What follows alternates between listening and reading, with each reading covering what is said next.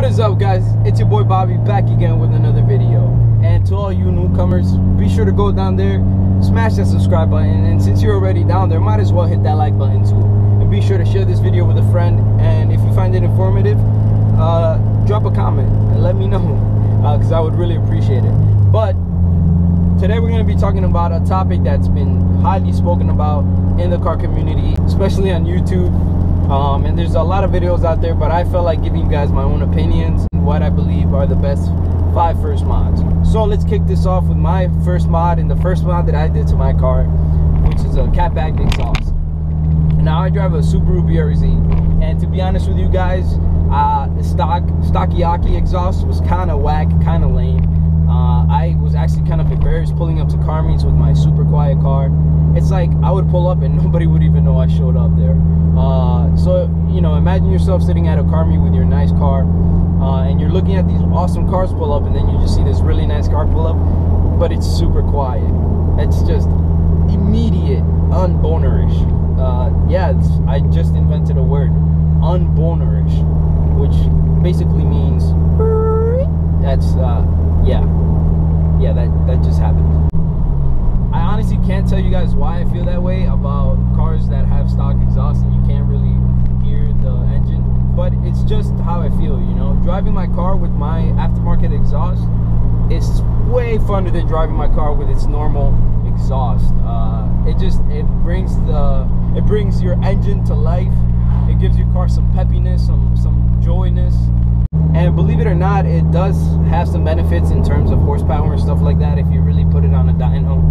There's been research actually done that exhaust, I'm talking about cars that are tuned, you know. I'm not talking about like your regular, like just throw an exhaust and you're gonna gain 20 horsepower. Having a larger exhaust and like a bigger, larger diameter actually made a difference in horsepower. It wasn't a huge difference, but it was definitely a difference. Now for the second mod, and probably one of my favorites as well, would probably have to be suspension. Many options within this one, I guess you could say, category. You can do springs, you can do coils, you can do bags, but honestly, it's whatever you can afford. Even coils with a nice little setup can really benefit your handling. These roads are just so fun to drive on, man.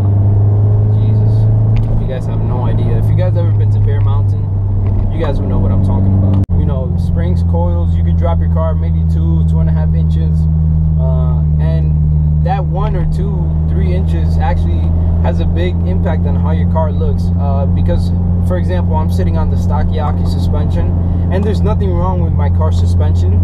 It's just, it's really high, and I really, with my 18 by 9.5 wheels, I look like I'm driving a monster truck. I'm being over exaggerated, but that's what it feels like. And the wheel gap is serious. And if you know anything about the car scene, wheel gap is not cool at all.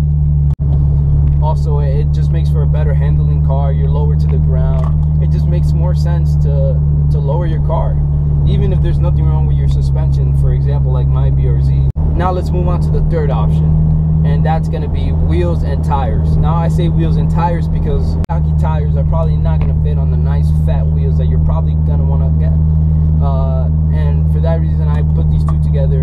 And either way, you would probably want to upgrade to better performing tires that would probably give you more grip or whatever, if you want to go for that stretch look. Like I'm rocking my car has stretch tires for show, and it looks sick, it looks very sexy. So wheels and tires, and this one is probably third because it's one of the more expensive mods, because obviously you would have to get wheels and tires.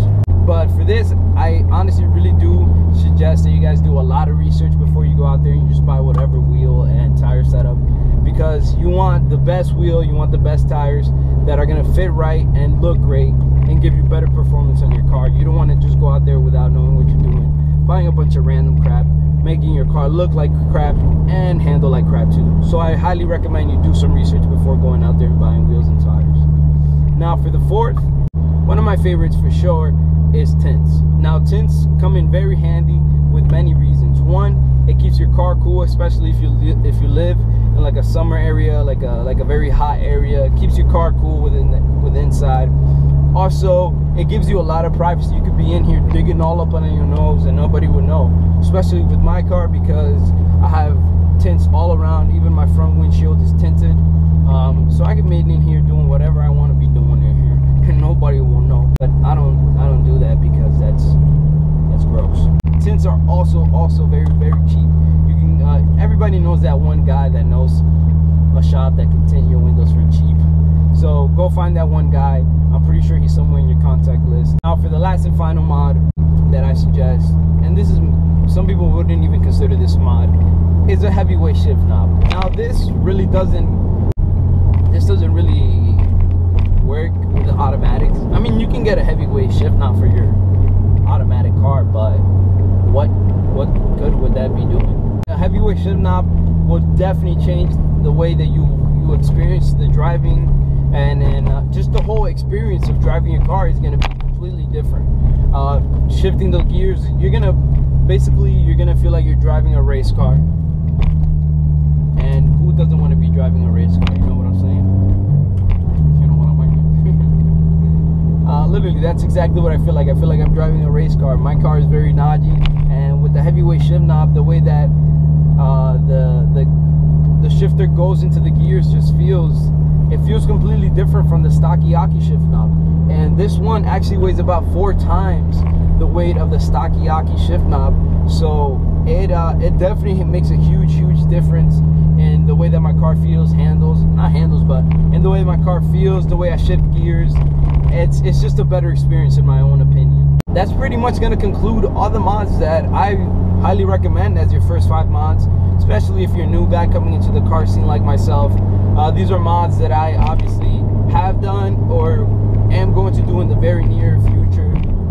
So I'm referring to suspension because I've pretty much done everything else that I mentioned. And if you're new to the car scene, or it's your first car, I highly recommend those 5 mods. Do some research on the stuff that you want to do to your car, but in the end, that's probably the route that you're going to go towards, especially because most of these mods are cheaper, more affordable, and have the biggest impact on how your car looks, handles, feels, all that good stuff. So if you guys found this video informational at all, be sure to go down there and just smash that like button, smash that subscribe button while you're at it. As always, savage responsibly. Peace out. So what are you about to do? I'm just gonna install these cannons real quick. We're gonna go fight some pirates. Who are you?